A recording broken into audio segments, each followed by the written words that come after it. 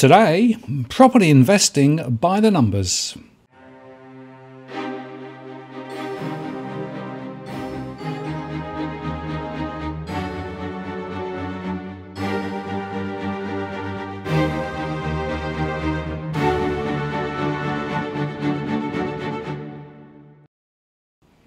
Hello again, it's Martin North from Digital Finance Analytics. Welcome to this post covering finance and property news with a distinctively Australian flavour. I want today to discuss perhaps one of the most important issues facing property investors at the moment, and that is that there is a lot of noise out there and a lot of claims about really high returns from property investing. But when you look at the real numbers, the story is extremely different. Now, if you are buying a property for own occupation, you can clearly afford to pay over the odds if it really meets your needs and you consider the property not an investment, rather somewhere to live and grow and develop. But if you are a property investor, then you've got to be ruthless about the economics of the investment that you're making. And the fact of the matter is that my data suggests many people are just not looking at it right at all. So today, I'm going to use data from my core market model over the last year to highlight some of the key findings that I found when I analysed the information relating to property that's been invested over the last few years, and particularly its performance over the last year. And I need to introduce a couple of key concepts. Firstly, there's a difference between gross yield and net yield. Frankly, gross yield is a bit misleading because it's the relationship between the price of the property and the prospective rental return you might get. Whereas net yield takes account of the true costs of the investment you're making, including all of the various elements, for example, fees if it's being managed by an agent, repairs, and other costs too. So my argument will be that when you make an assessment of a property for investment purposes, the net yield is a better measure. The second point to make, of course, is that you'll also be thinking about prospective future capital growth. So in our data, not only do we look at net yield, but we also look at capital growth. And of course, in many parts of the country, until recently at least, prices have gone backward relatively recently. The final point to make is that clearly many people are still attracted by the tax breaks which are available in terms of negative gearing. However, with interest rates dropping and with some categories of costs now excluded from negative gearing, the tax breaks are not so powerful as they once were. And therefore my analysis is going to exclude the tax related issue because of course it does depend on individual households' broader tax footprint. So with those introductions done, let me share with you some of the data that I've pulled out from my core market model. And just to remind you, this is based on an overall sample of 52,000 households, and roughly 1/3 of those households are property investors. So I'm going to start by looking at the gross and net rental yield across the states. And interestingly, if you sort the gross rental yield from highest to lowest, Tasmania comes out on top at 5.2% in terms of growth yield, followed by the Northern Territories at 5.17%, the ACT at 4.62%, Queensland at 4.54%, South Australia at 4.37%, Western Australia at 4.05%, New South Wales at 3.41%, and Victoria at 3.33%. Now these are averages of all investment properties in each of the states.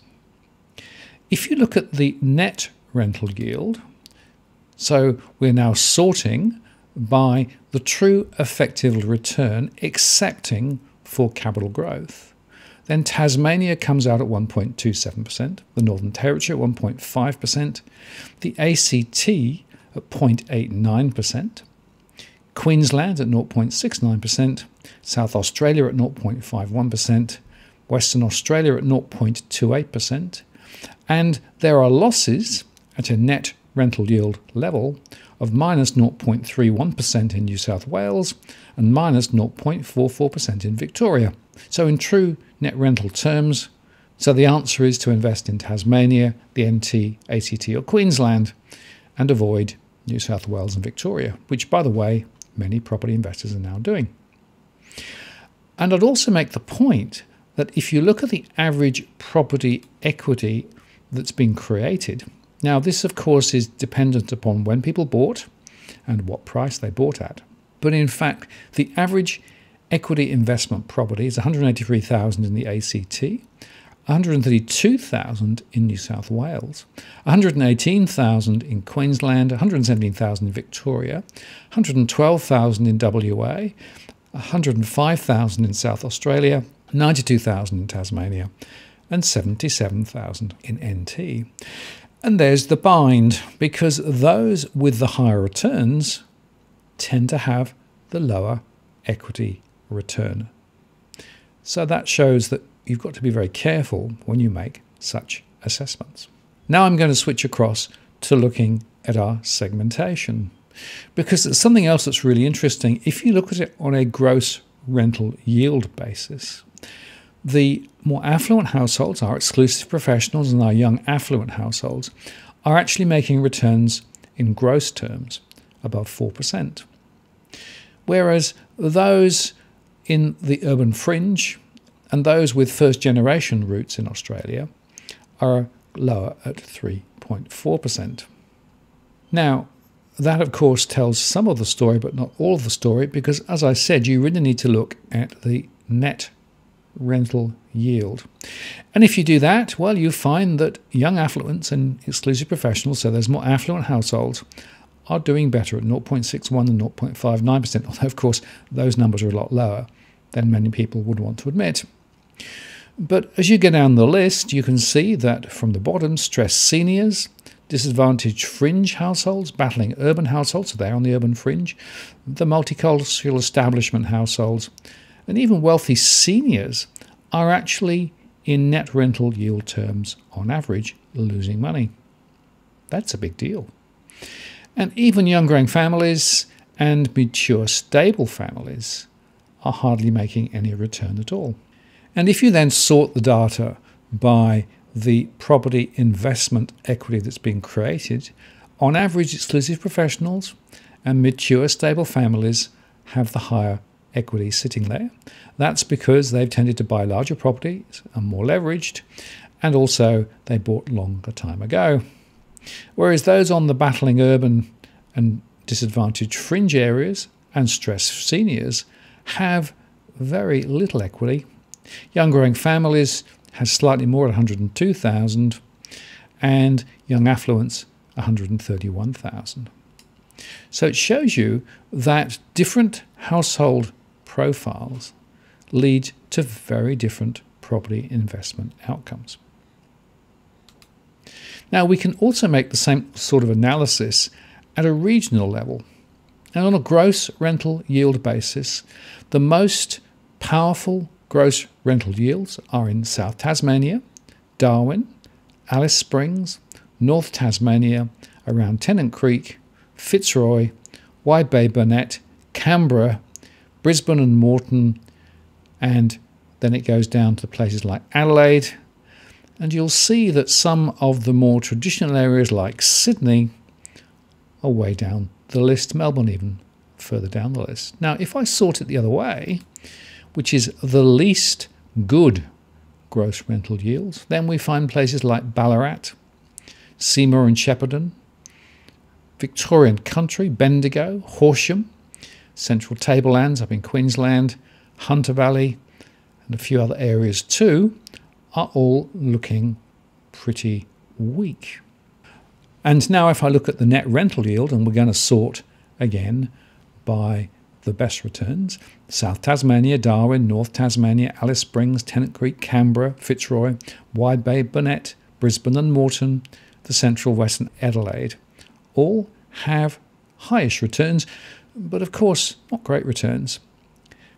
And Ballarat, Warringata, Seymour and Shepparton, Victorian Country, Bendigo, Central Tablelands, Hunter all have negative net yield returns on average. And if you sort the data by the largest capital appreciation, then Canberra, Warrnambool, Central Coast, Wide Bay Burnett, Curtin, Sydney, the South Coast, Fitzroy, North Coast and Melbourne have the largest totals. And if you turn it the other way, places like Tennant Creek, Warringata, Ballarat, Southwest, Alice Springs and Horsham have the lowest equity returns. And the lowest, of course, there are 43,000, 51,000, 52,000, 53,000. So very small returns, particularly when you bear in mind that many of them have net rental yields in negative territory. And we can look at the same information at a postcode level too. So the postcodes that are actually providing the highest average gross rental returns are places like Darwin City, 8,000, Colebrook, 7027 in Tasmania, Port Neale in South Australia, postcode 5604, and then back to South Tasmania where we've got places like Newtown, 7 Miles Beach and Legana. And it's quite interesting that Tasmania, Canberra and Adelaide are at the top of the list.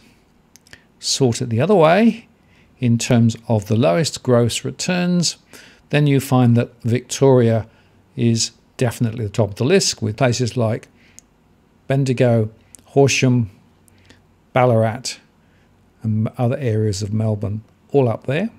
And some of those returns are just around 2.5% in gross rental yield terms. Now, if you look at the average net rental yield by postcode, you can see that there are a couple over in WA around Kalgoorlie, and then Darwin and Tasmania, Brisbane and Moreton Bay, South Tasmania, Kalgoorlie, Curtin, Darwin. Darwin City is quite up there at a reasonably strong returns. But turn it around and look at the weakest ones, we find that the far north of Queensland, the southwest of Queensland, other areas of Kalgoorlie and WA, and other areas of Brisbane and Moreton Bay, as well as Melbourne, all are in deep negative territory. And it's worth saying at this point that net rental yields include 3 factors. Firstly, vacancy, so there are many properties that are actually not let at all. Secondly, the level of rentals that are being taken. In many cases, rentals have been written down quite strongly this year, particularly close into some of the central business districts. And thirdly, of course, the other costs of managing the property and maintaining the property. And finally, we'll just look at the average equity that's been created. And in fact, the strongest equity pools are in 2080 at Mount Ku-ring-gai, just north of Sydney up towards the Central Coast. And that's quite a significant pool of equity, despite the fact that the net rental yield is negative at the moment. And you can go down the list there and you can see that places like Adelaide, Canberra, Geelong, far north Queensland and Kalgoorlie are there. And places like Seaforth in Sydney is also reasonably good on the equity front, but that's partly because, of course, people are more leveraged and prices are higher. And if we turn the data on its head and look at equity losses, we find that property investors on average are losing money in the North Coast, in New South Wales, around some of the Central Coast areas, places up in Darling Downs in Queensland, and Seymour and Shepparton in Victoria, as well as some areas of Kalgoorlie and Stirling and other areas of Melbourne too. So the key point here is you cannot just take an average of a whole area. You need to go very granular and look at individual properties in individual locations. Now there's another way that I can show the profile. This is showing the distribution of net rental yield, and effectively you look horizontally between the deeply negative returns and the positive returns and the relative distribution of individual properties. So you can see there that we've got more properties at the net rental yield basis in negative territory than positive territory, looking at the area under the graph. Now that's for the whole country. And we can go down and look at each state in turn. In the ACT, there are actually more positive returns at the net rental yield perspective relative to negative ones, but there are still some quite considerably negative stories too. If you look at New South Wales, you can see there that the majority of property investments at a net rental basis are losing money. Now, many property investors don't like to hear that and prefer to claim that everything's fine because of capital growth, but the fact is that capital growth may be weaker ahead. In the Northern Territory, things are looking pretty good. Most properties are in positive terms, and Queensland has both some positive news and some negative news. In South Australia, we find a somewhat similar picture, with some properties losing quite a lot, others making good returns. Tasmania is a stellar performer, and that is, of course, because there is a significant level of interest in investing in Tasmania, and property prices are also continuing to rise, and there's a very short supply of investment property at the moment. On the other hand, Victoria has the largest footprint of negative net rental yield returns, and I guess you can blame the virus for some of that, but structurally, returns on investment properties in Victoria were already underperforming the rest of the country even before COVID came along. And in Western Australia, there is a very mixed bag with some positivity, but also quite a lot of negative net rental returns. And quite a few of those negative returns are because there is still some vacancy away from the main areas around Perth, although that may be changing now. And finally, let's look at the overall footprint by our key segments. And you can see overall there is more negativity than positivity when it comes to net rental yields, but it's quite important to understand which segments are performing better. So we start with battling urban households. They often live on the urban fringe and have limited financial means, and there are more battling urban households losing money than making money in cash flow terms on their investment property. The story for the disadvantaged fringe is somewhat similar as well. On the other hand, exclusive professionals are tending to do somewhat better, but that said, there is still a tail of exclusive professionals losing money in cash flow terms. If you look at the mature stable families, it's a bit the same story. Quite a few doing quite well with returns above 2%, but there are also quite a few with very weak returns and strongly negative answers. Now, the multicultural establishment group, there's the first generation migrants to Australia, are more likely to be losing money than gaining money, while rural families are a little bit more positive, but still there are quite a few who are in struggle street. Among stressed seniors, we see quite a few households also struggling in terms of returns, whereas the distribution of suburban mainstream households is a bit more equalised, with a number doing reasonably well, but also others elsewhere losing money. Now, some wealthy seniors clearly have an issue. Although some are doing okay, the distribution suggests that there are more in negative territory, whereas young affluents have tended to perform better with more in positive territory relative to other groups. Whereas young growing families are just slightly ahead net, but there are still a considerable number looking at net rental yields of -2%, -3%, which is a big deal. Now, I could take this analysis a lot further, but nevertheless, I think there's enough there to highlight a couple of key points.